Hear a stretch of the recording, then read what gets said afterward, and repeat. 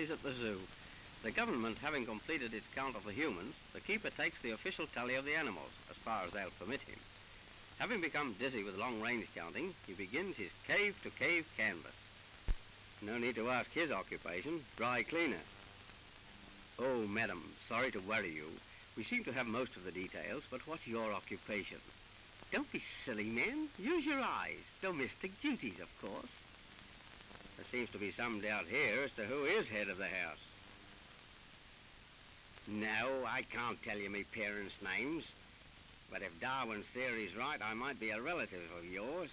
No, I tell you. No. Here, let's fill in my own form.